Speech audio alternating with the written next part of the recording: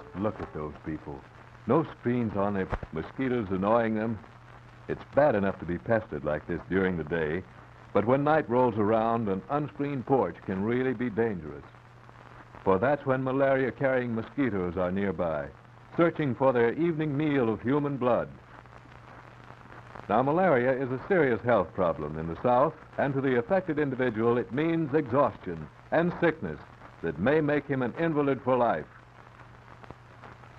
Run-down homes with primitive household facilities and unprotected children like these are the results, unless proper health information on malaria is handed down to everyone.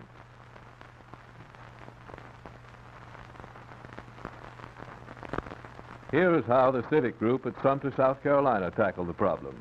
First, a local school teacher was selected to attend training classes at Memphis, Tennessee, where a 2-week course on the essential facts about the control of malaria and eliminate the mosquito was conducted by local, state, and federal public health officials.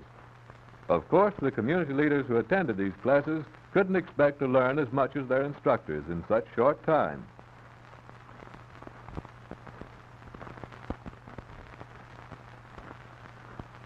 But when they were ready to return home, they did have a sound knowledge of what they were expected to teach others.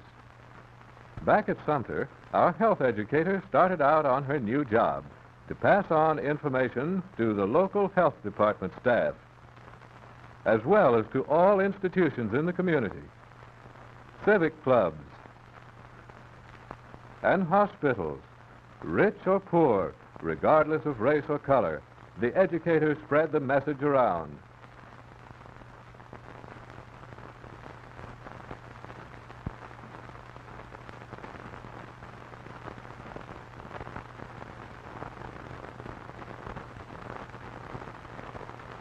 Training films were shown, as the one viewed by this Grange group, of how public health workers destroyed the breeding places of mosquitoes by larviciding. This is a necessary operation, but an expensive one to the taxpayer. However, it can be reduced if everyone takes personal control measures against malaria. Information on the disease was also passed on to the Parents Teachers Association in order to determine how it should be introduced in the science classes of the public schools. Science teachers were given special detailed instruction on malaria control so that they would be prepared to teach the subject properly. They also arranged field trips for their students to nearby malaria-infested swamps, where local health officials demonstrated the effectiveness of Paris green dusting and oil spraying.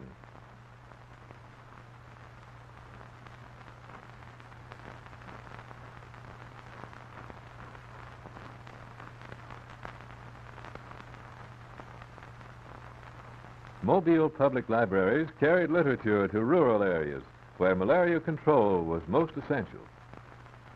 Also, the science sections of all public libraries had excellent material on hand. The use of poster and window displays helped to keep the people of the community up to date on all new information.